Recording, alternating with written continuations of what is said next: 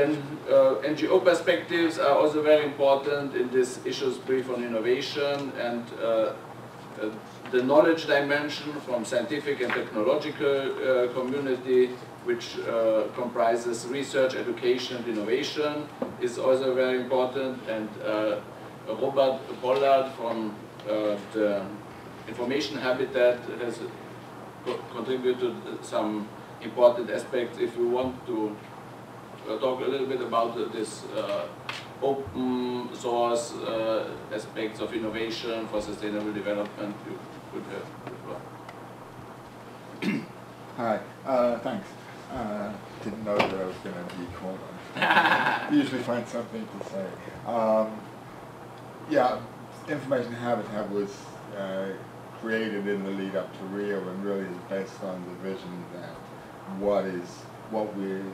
the key shift in development path that came out of, that really needed to come out, and in many ways did independently, was the transition to an essentially carbon-free digital platform that has very different properties in terms of participation, in terms of access to information, in terms of scarcity, that information has zero mass, it has zero physical size, and so it's not constrained by the laws of conservation of mass and energy, and it is a free good.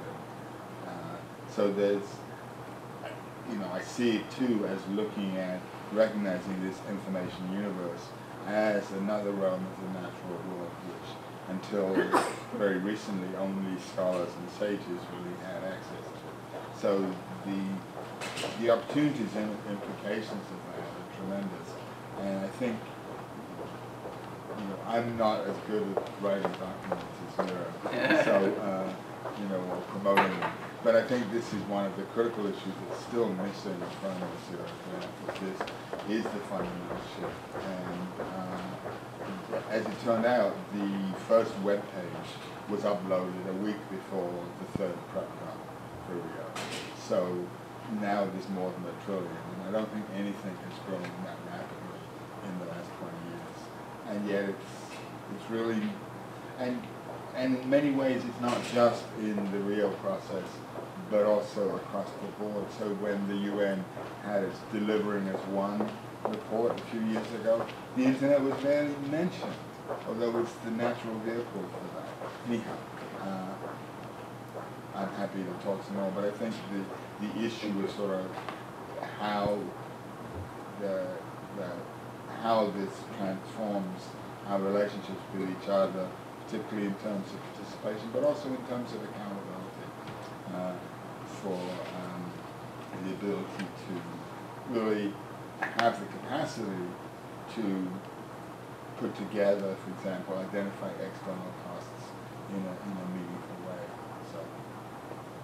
Yes, I fully agree, and it's really this information and communication technologies that are at our hand now that really make the difference with regard to the first Earth Summit in Rio 1992.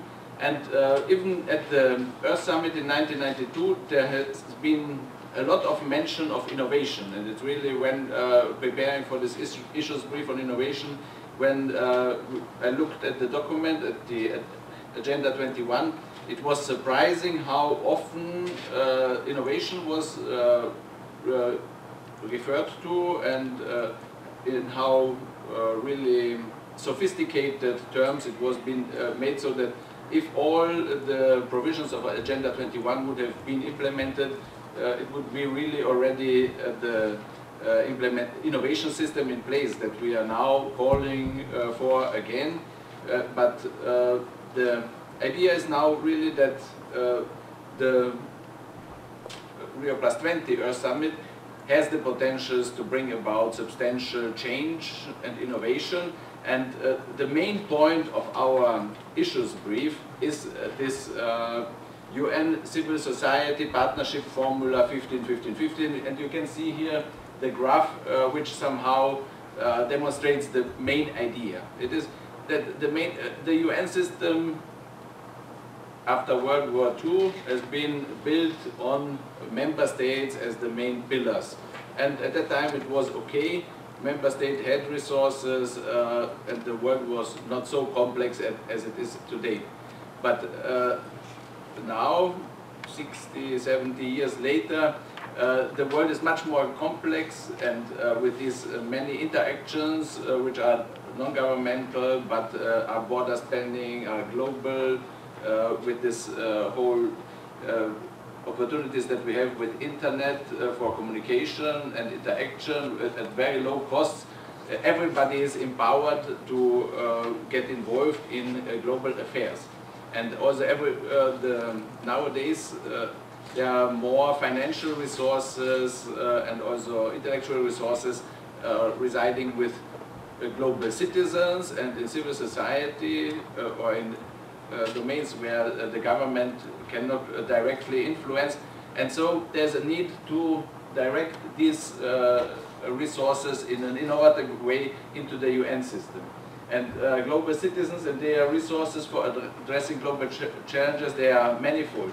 It's, of course, it's also about money, it's the financial resources, and if we look, for instance, at the Forbes list, there are about 1,200 billionaires around the world, and there's a lot of wealth accumulated in the hands of civil society, of private individuals, which are not used, are not at hand for addressing global challenges, but with cultural shift and with shift in values and more global civic engagement, global social responsibility of individuals, we are convinced that also financial resources can be channeled towards the UN system and global sustainable development efforts. And of course, a very important resource is knowledge, academic knowledge, but also knowledge with regard to social innovations and really knowledge that can be produced by very normal individual people who see a certain issue with regard to low carbon lifestyle and this kind of things. And when duplicated millions or hundreds of million times, really make a big change in our way of globally addressing sustainable development and climate change and other global issues.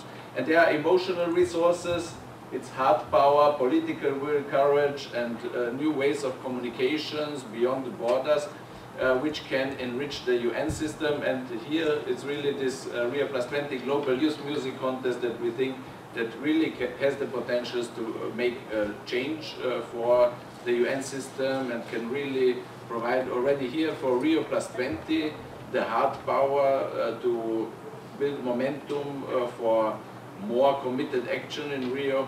But this initiative will develop further, and in the long run it's really some kind of hard power generator for the UN system and for global civic engagement. And volunteering is a very important issue because there are very many people around the world which with time, with compassion, with the will to contribute, but we have to establish channels and also documentation systems that acknowledge these contributions and bring them into coherence. And we are also in contact with the United Nations Volunteers Program is doing a great job in this direction, and they are going to present tomorrow Volunteer Action Counts.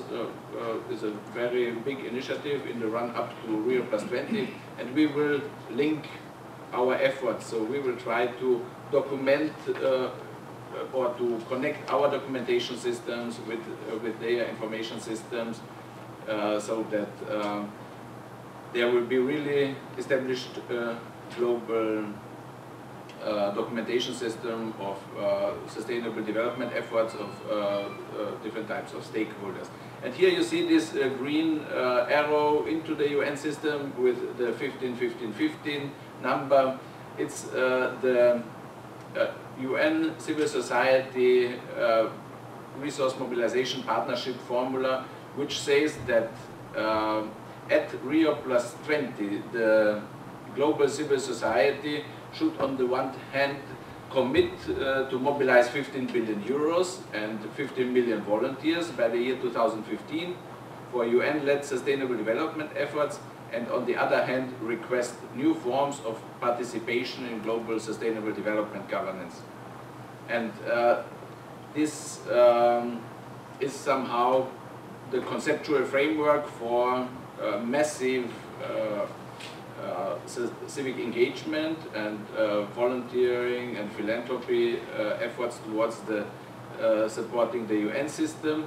And the Rio+20 Issues Cluster on Innovation had a chance to submit the linking points between this initiative and the Rio+20 zero draft of the outcome document in an issues cluster submission. And happily the major group NGO forwarded these comments into the official process as standpoints of the major group NGOs. And at the in the annex of the issues brief, you can see these points where it is really the comments show how the outcome document should look like, that such a 15-15-15 UN civil society partnership could work. For instance, in the first paragraph in this preamble, it should be that it's not only we, the heads of state and government, having met in Rio de Janeiro, Brazil from 20 to 22nd of June 2012, resolved to work together for a prosperous, secure and sustainable future, but in partnership with global citizens from all around the world. So this is already this paradigm shift that would be needed in the minds of the representatives of government in Rio, that they see every global citizen as partner in these efforts, and that it is reflected also in the outcome document.